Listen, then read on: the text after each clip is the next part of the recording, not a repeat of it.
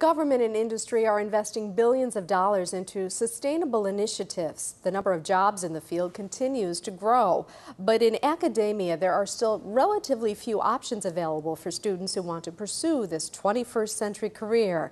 Our News' Leah George and photojournalist Chris Coffey take us to a local university that recently got state approval for one such program. A lot of people would like to let's save the environment. Well, how exactly are you going to do this? And what are the kind of skills you're going to need? Students in RIT's new Ph.D. program in sustainability plan to find answers.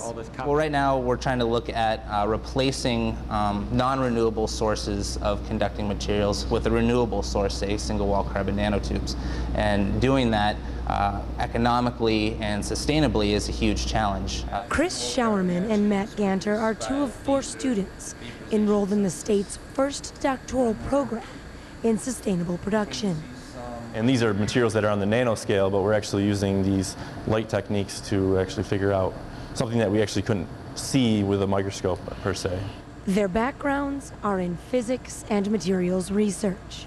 Their futures could include developing sustainable energy systems for communities, industry, and government.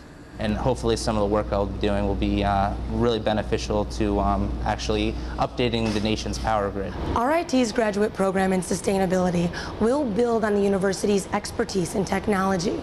But this program is different in that it's expected to draw students with a broad range of backgrounds. It really takes this kind of interdisciplinary, team-based approach to solving some of these big problems.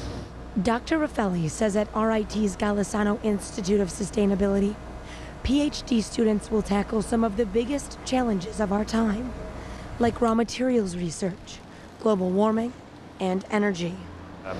These are the kinds of things that we're equipping these new generation of students to deal with, to really go out there and be change agents. It's pretty exciting, and at the same time, there's a lot of pressure. Leah George, our News.